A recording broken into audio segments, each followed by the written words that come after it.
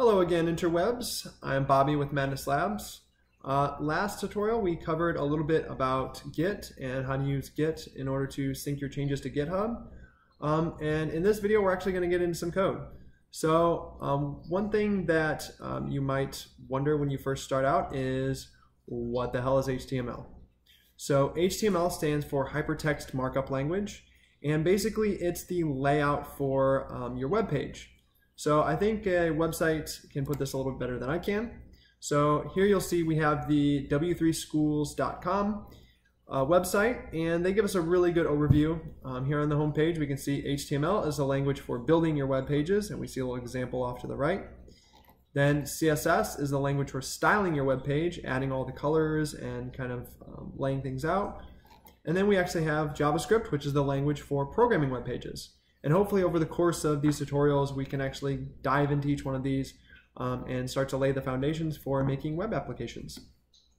So starting with HTML, the general concept is pretty simple. So when you type in a web page in your web browser, it sends a request off via many hops over the internet until it eventually finds the website's DNS server, or the domain name server.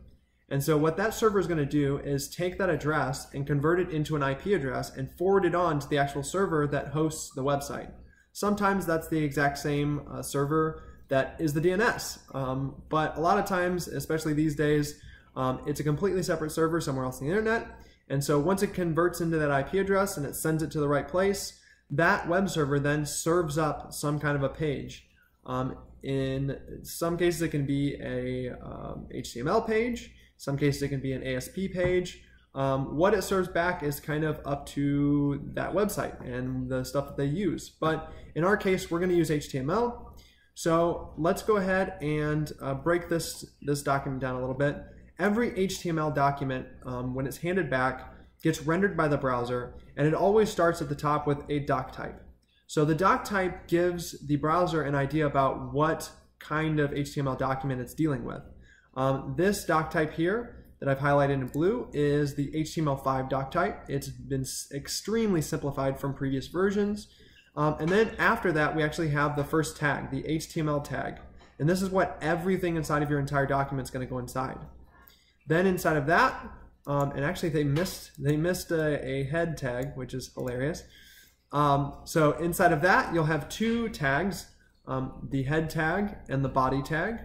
And the head tag is going to hold all of the information, meta tags, and things like that that help the browser understand what your web application or website or page is about, as well as other tweaks and things and variables to kind of inform search engines and social networks and things like that who scrape through the internet and find your websites, how to deal with your application or how to display it, which we'll get into more in the future videos. So then you have the body tag, and this actually contains the body of your application. So this is all the stuff that you actually see on the screen. And note that HTML is the code that we write. However, when it's put into the actual browser and it's rendered, it actually becomes the document object model, or the DOM. It gets rendered into the DOM, this giant JavaScript object that we actually play with. And that's what our JavaScript uses to write functionality, or that's what we use JavaScript to edit and add functionality to. So I'm going to be using this W3 Schools throughout these videos just because it's a really great learning resource. They've got references for everything, examples, and all these different things. So rather than make a bunch of slides and all these things, we're just going to stick with using something that's readily available. There's tons of other resources out there. There's even code tutorials that teach a lot of this stuff a lot more in depth. But we're just going to give you the bare bone basics within like 10 minutes. So let's start with a project that we spun up on GitHub in the last video, and we're going to see that I've got nothing in this project. I've just got a README. So I'm going to go ahead and open up the project again in VS Code. So you can do that by going to File, Open Folder, and then you can actually browse to the folder on your computer and then open that up, and you'll see that it pops open something like this. So now the first thing I'm going to do is I'm going to add in an index.html. So index.html is the default page that's served up by a web server. This can be edited, it can be changed. However, this is kind of the standard. So also default and other things like that can be used, but again, index is kind of the industry standard for the default page served from the web server. And you can think of that much like an index from a book. That's kind of where the references come from. Because again, these were HTML documents, which means that they were supposed to be originally used to share information, scientific documents and stuff like that. It's only in the last couple of years that we've actually turned the web into an application platform with the dawning of HTML5 and things like that. So enough nerding out. Let's actually write some code.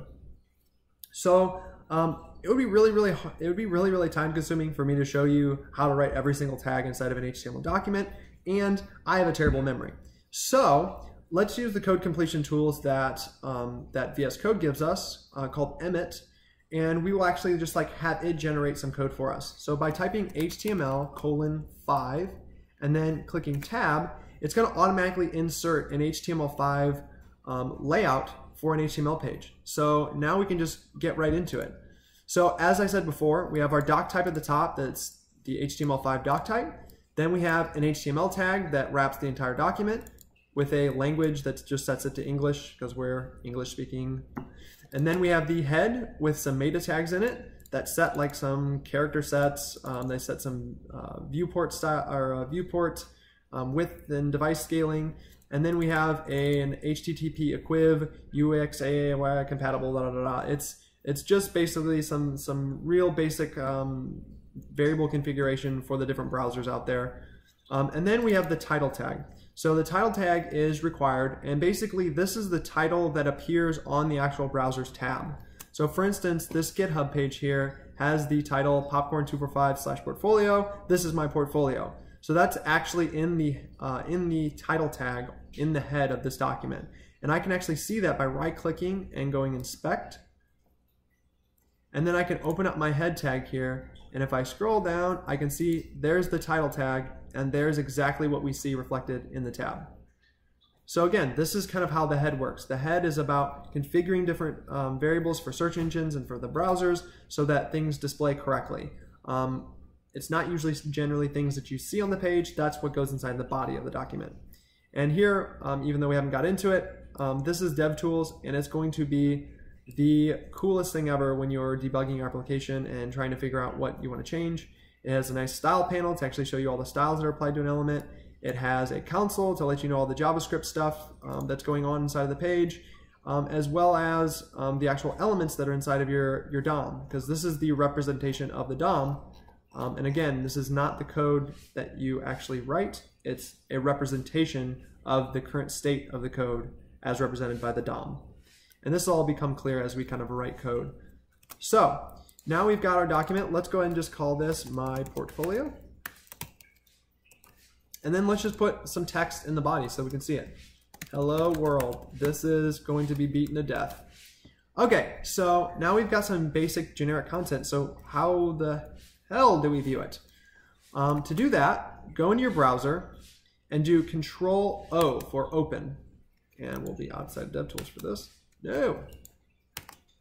So when I do Control-O, it's going to open the open file prompt. So now we can actually go browse to where we've stored this project, which is in my apps, and then I have portfolio, and you can click on the index.html that we created, and it's going to open up in the browser, and we can see that up here in the tab title, we have my portfolio, what I put inside of the title tag inside the head, and then we have the text, hello world, that I wrote inside the body, popping inside of the body of the document.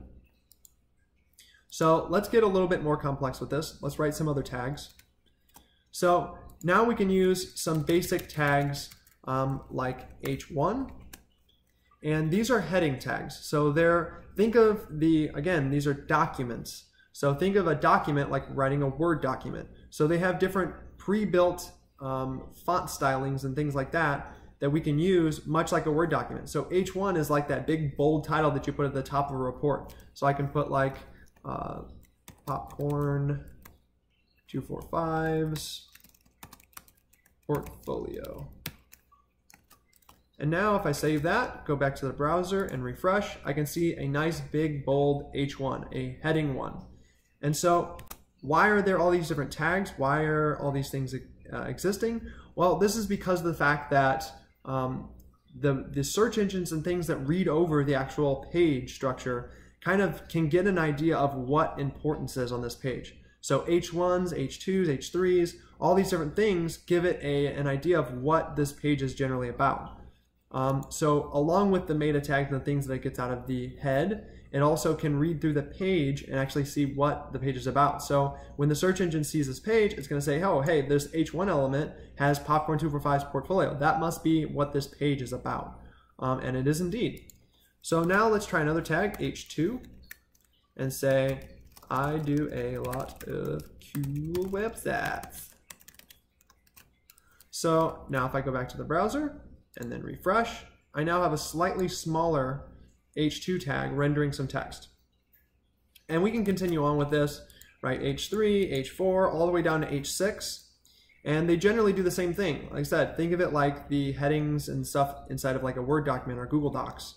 So we can also do something called a paragraph tag, and this is just a general block of text. No special sauce. This is just going to be real general text. This is a lump of text. And we go back to the browser and refresh, and now we see a very, non-bolded, non-popping out lump of text, which you've probably seen on many websites. So that's your basic tags. That's how that practice works. It's very simple. And then tags can also go inside of each other. So maybe this tag here, maybe I want to put a B tag around it, which is a bold tag. I want to bold that word. So now when I refresh, that word is going to be bolded. So something to note is that if you notice, all of these things are tabbed out. So they have a little bit of spacing to let us know what is inside of what else. So in this case, like in this paragraph tag, I might want to do something like this, where I actually bump this down a line, and then bump this down a line, and then bump this down, like so. And though that looks a little strange, because we don't really think of that as like semantically correct, this is probably the way that you're going to want to do it. And the reason why is because, see these lines here, these guides? These guides are going to let us know what we've opened and what we've closed. Because if you forget something, like for instance, if I forgot to close this bold tag, then it's actually going to like break our code. So we can save this and we can go back over, and you'll notice that my bold doesn't stop because I haven't closed that tag. So by bumping these things down and putting this tabbing in there, we can actually see what we've closed and what we haven't. The syntax highlighting can give us some kind of clue, like if I forget right here and write blump for some reason, you can see that I get a little red denotation here saying that like, hey, something's wrong, and so I don't know how to color this correctly. So that gives us a little hint, but again, keeping this tabbing is extremely important, especially when you start syncing your code to GitHub and you start working with other people. This can cause some kind of issues when it tries to merge your code together if you don't have things properly tabbed out, because it'll get confused. So let's fix this guy back up. So other things that we can do, we can write something called a div. And a div is just kind of like what you use when you don't know what else to use. So, and again, it's just going to have some general text in it. And it looks very similar to a p tag. And if we inspect it, we can see the difference between it and the p tag is that the div doesn't have any inherent styles except for display block. And we'll get into CSS in the very next video. But basically, this is going to tell this element just to take up the entire width of the screen. If we highlight over it, we can see that happening. The paragraph tag has a couple more styles on it. It has some actual margins and things like that. And these are applied by the actual browser. So there's a general idea. We can do other things inside of here. Like we could, for instance, make a list. So if we wanted to do UL, and I'm going to use Emmet here again. And inside that UL, there's going to be li3, oops, 3 LIs. So I can say test, test 2, test 3. So this is an unordered list, and basically what that's going to create is a list of bulleted items. Again, this is very similar to what you've seen inside of a Word document. We can also do an OL or an ordered list. So OL, and we're going to do LI, and then there's going to be ×3. Boom. Milk, eggs, cheese. Go back to the browser, refresh, and now this is going to give us an ordered list. So it's got the number next to the actual list items. So, and that's actually what the LI tag is. It's a list item inside of that list. So this is the general practice of writing HTML. So it's basically just creating these tags or elements and basically then filling them with other elements or text. There's also some other special tags, like for instance a BR, which is a break tag, or an HR, which is a horizontal rule, which they cannot have text, they cannot have content, and so they actually close the tag inside of the opening tag. Whereas in a UL, we have an opening and a closing tag to denotate that this could have content inside of it. So let's save that and then refresh over here and we'll take a look. There's a horizontal rule. So this is the general practice of writing HTML. It's actually very, very simple. The hardest part is actually figuring out what tags to use when it's appropriate, and that's something that you kind of figure out over time. And it also depends on the project you're working on and how compliant you need to be with search engines, etc., etc. There's some websites out there, though I wouldn't recommend it myself because I'm very adamant about making things semantically correct. There's a lot of websites out there that use nothing but divs to make their entire website, and that is valid HTML and that will work. However, again, it's just kind of user preference and it depends on the use cases. So if you'd like to learn more about this stuff, head on over to W3 Schools. They have an awesome HTML reference that will tell you all of the different tags that you can use, and there is a ton of them. And they also have a step-by-step kind of tutorial. If we can go back, come on, you can do it. So they also have a Learn HTML where they'll actually step you through these things one by one to actually show you these same concepts that I've kind of broken down very quickly in this video. So now that I've made my changes, I want to make sure to submit this stuff to GitHub so that when I pull this down on another computer or when I'm working later, I don't have to worry about if this computer dies, losing my code, or any kind of problems happening. So I want to just go ahead and commit this and say add index page to project and commit that and then sync it up.